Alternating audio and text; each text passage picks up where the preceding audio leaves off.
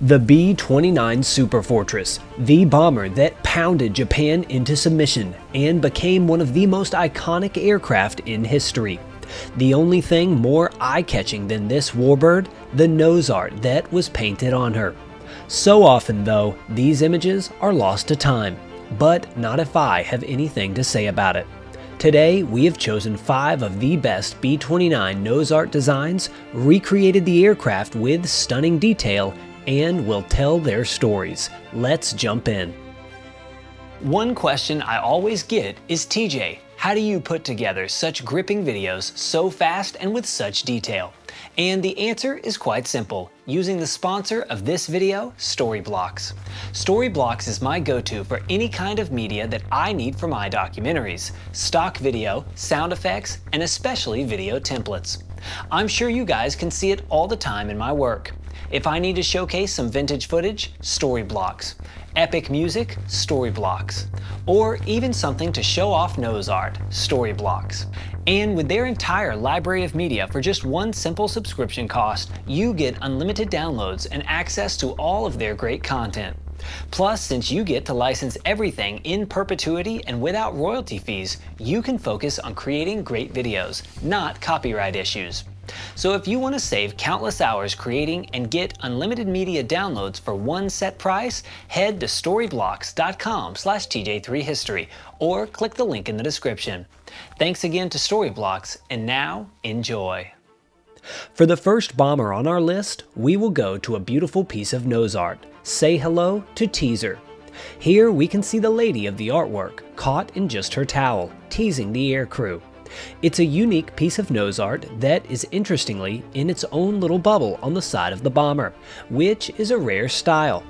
I have not been able to identify any direct inspiration for this art, nor have I been able to find any lookalikes. But let me tell you, this was not an easy piece of nose art to research. I actually stumbled across this photo with no further information, making the truth of what happened to her very difficult to find. And in case you don't know, a lot of times finding out the fate of these aircraft can be a lot more difficult than one would imagine. This would be because of messages just like this one sent to the 505th Bomb Group on April 2nd of 1945. To all concerned, I have received the following letter from headquarters of the 313th Bomb Wing, subject aircraft markings. Group commanders will see that all pictures of women are removed from aircraft of their group. It is with great regret that I receive and must, of course, carry out the above order. I realize what it means to those concerned to remove the women from their airplanes. They have somehow become a part of the missions that have been flown. Some of you have spent hard-earned cash for these women. All this I realize, but they must go. General Arnold and commanders down the chain of command somehow feel that the B-29 is a cut above the ordinary airplane, and being such is not to be placed in the common class by pictures of nude women. Colonel Robert A. Ping. Because of orders like this, not only were many pieces of nose art washed away, but also the units that avoided receiving this order or turned a blind eye to the pinups all came to the conclusion that in order to keep their beautiful works of art, they had to minimize publicity of the women, and so pictures were generally not encouraged. So by 1945, oftentimes when a photo was taken, it was by a grounds crew member or a hobby photographer, casually and subtly, then kept in a personal scrapbook, never to be seen again for 50 years, leaving many pieces of famous nose art lost to dusty drawers.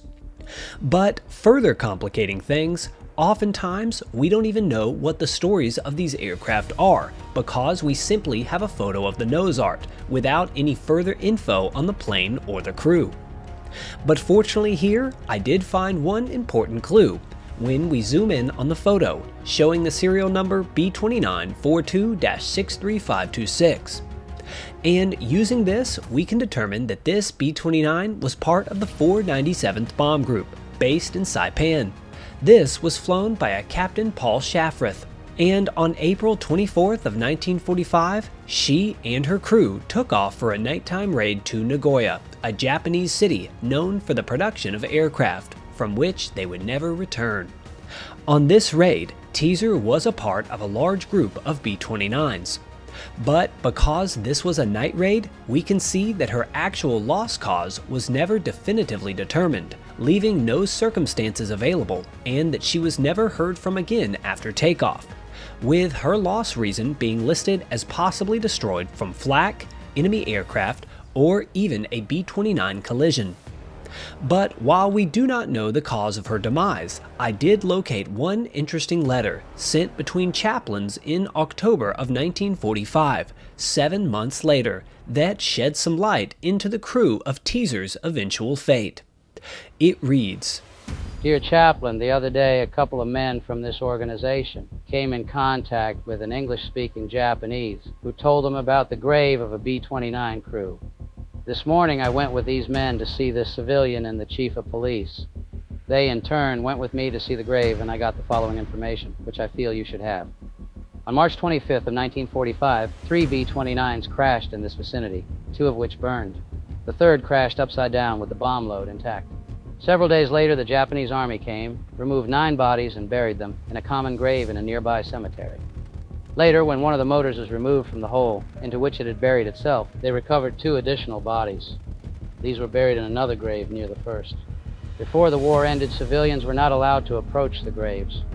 However, soon after hostilities ceased, several men erected a fence around the plot, placed flowers around the graves, and put up a huge wooden cross with this inscription in Japanese: "The grave of brave warriors under American Air Corps." The only identification that I have been able to secure is an identification bracelet, which was taken from the body of one of the last 2 men buried. The name on the bracelet is Ben L. Harris. I have this bracelet in my possession and will keep it until you advise me what to do with it.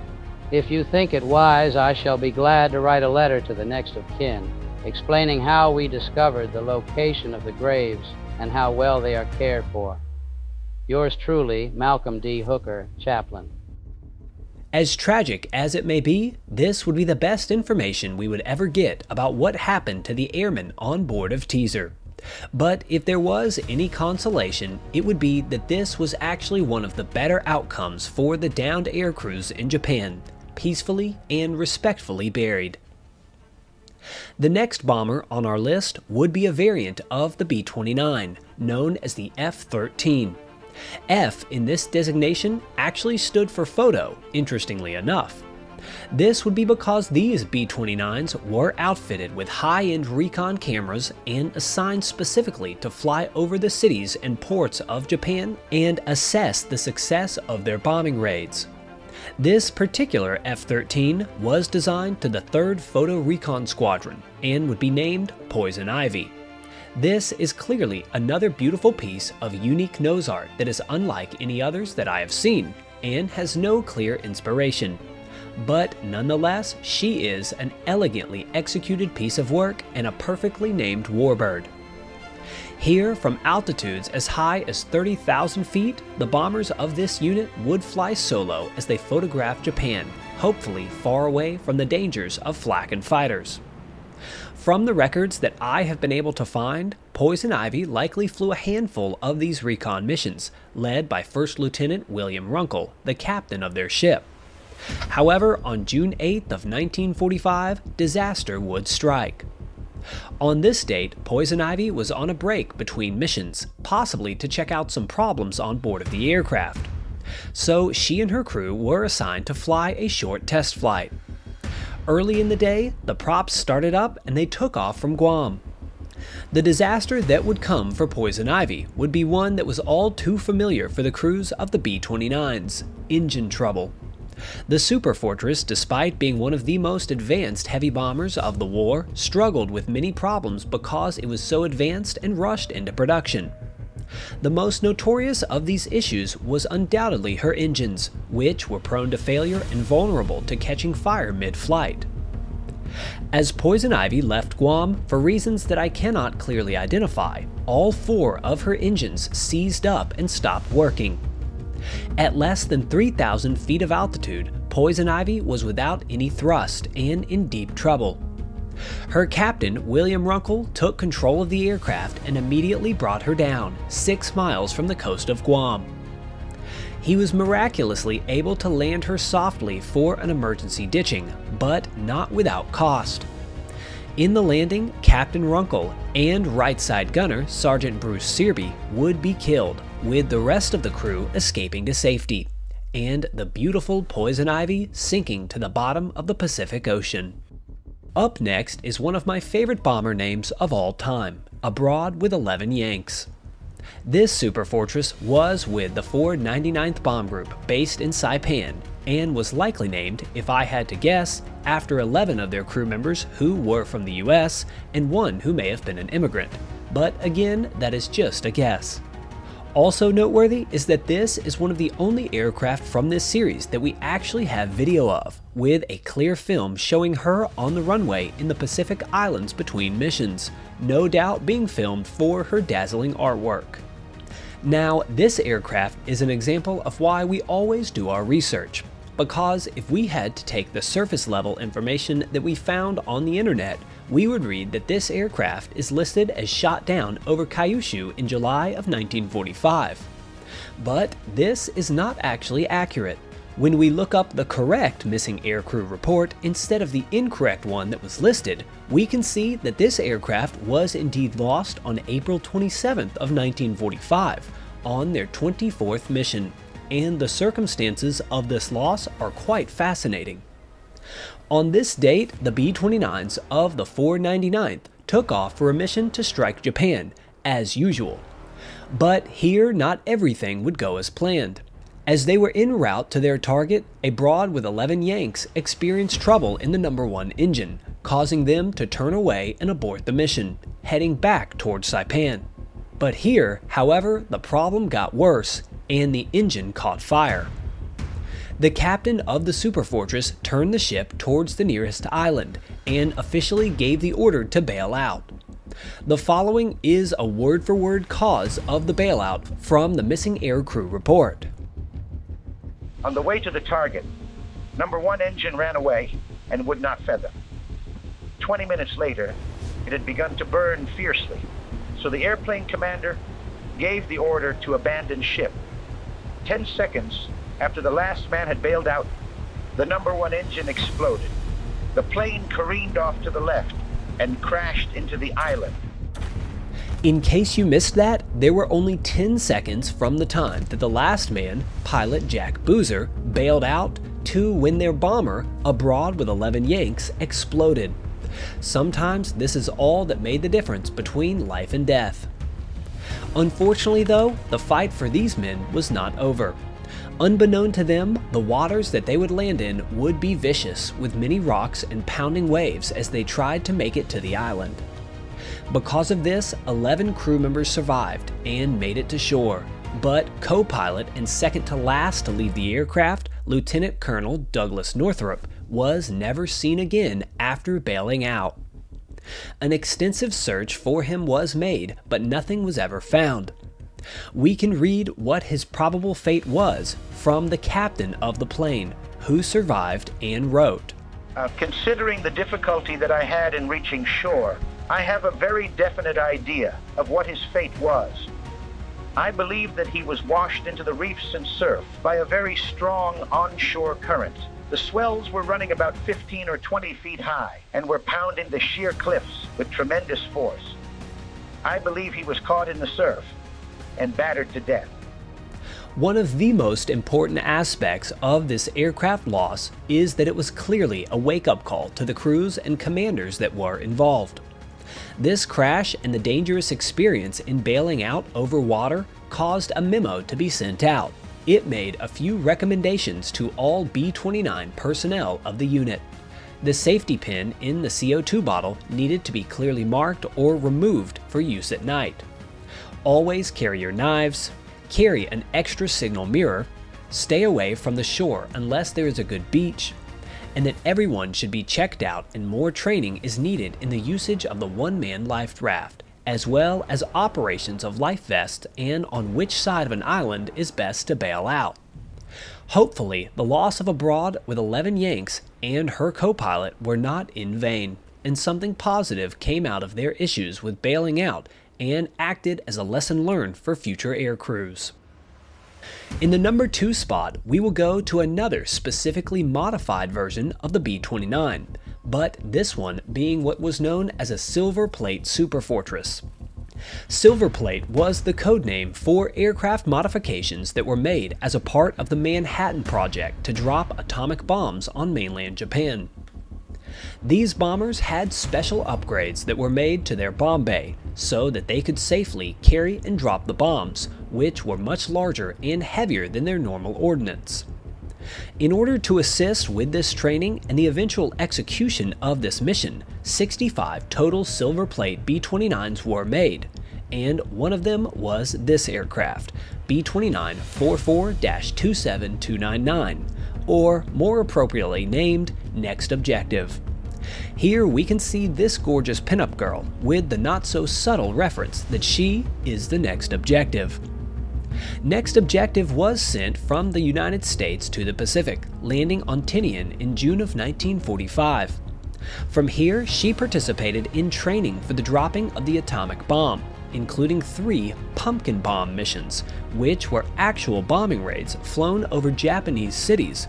But instead of actual atomic bombs, Next Objective and her crew dropped pumpkin bombs, which were large single bombs created in the exact shape and dimensions as the Fat Man atom bomb, but using regular explosives instead of nuclear. After the Japanese surrendered, however, with the dropping of the first 2 bombs on Hiroshima and Nagasaki, her use in the Pacific came to an end, and Next Objective was sent back to the United States for use as a trainer. Here, unfortunately, in 1949, she was destined to go down when she experienced an engine fire, resulting in a bailout order from her crew. One of these crew members tragically was killed trying to exit the aircraft, and obviously, Next Objective was lost. For the final spot on our list, we will go to one more B-29 of the 497th Bomb Group. This would be Joker's Wild. On this one, we see yet another pinup posing on the playing cards and completing the straight flush as a Joker. One of the interesting things about this particular piece of nose art is that I was able to locate a photo of her being painted on board of the bomber, and literally drawing an entire audience to see her added to the side of the Superfortress. Clearly, this shows us that nose art was not something taken lightly, and on the airfields of combat air groups during World War II, it was a serious responsibility, and something even the grounds crews cared deeply about. This B-29 was a reliable aircraft for the 497th, and had been flying combat missions since the start of operations in November of 1944. But on January 3rd of 1945, Joker's Wild and 96 other aircraft were assigned to strike the city of Nagoya in a typical raid for this time: high-altitude, daylight area bombing. This was similar to many missions that they had done before, but today things would go different. In this raid, the Japanese mustered one of the heaviest defending armadas that the Allies had yet seen, a force of more than 300 aircraft consisting mainly of Zeros and Ki-61 Tonys. The American gunners opened up in defense and hit the Japanese aircraft hard, claiming 14 kills during the mission. But this would not be without their own losses. The Tonys and Zeros during this mission would claim 5 American B-29s, and one of them being Joker's Wild. Unfortunately, the exact circumstances of her loss are not known, as apparently Joker's Wild literally vanished in a single moment. According to the reports, no one saw her go down or even have any issue at all, with one fellow B-29 noting that no word was received from the aircraft after they said they were all right leaving the target. In addition, final contact is listed as a standard report saying that they were in no trouble. Because of this, no remains have been found, and Joker's Wild and her crew are still officially listed as missing in action. Because of the nature of how they vanished and being lost so quickly, I believe that they were likely almost certainly either A, shot down in a manner that caused a quick explosion killing the whole crew, or B, possibly rammed by a Japanese aircraft, ending the tour of Joker's Wild. But regardless, after taking off from Saipan on January 3rd of 1945 and striking Nagoya, she and her crew would never be seen again. If you enjoyed this, consider joining my Patreon for great bonus content and to support my work. Thanks for watching, and I'll see you next time.